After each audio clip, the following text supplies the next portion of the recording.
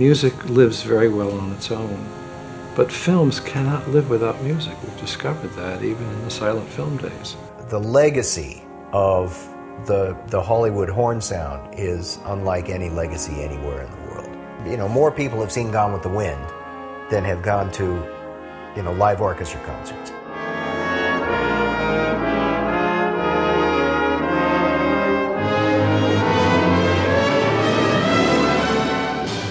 All of a sudden, the horns became very important to the studios. Everyone told me to go to Hollywood.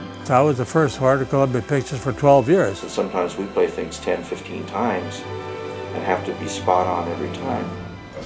I swear you could probably shoot a cannon off next to me and it wouldn't even faze me. When I was young, I went and saw a movie called How the West Was Won.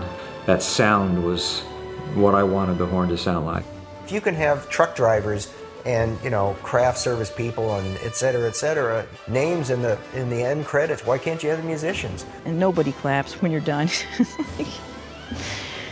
I wish they would.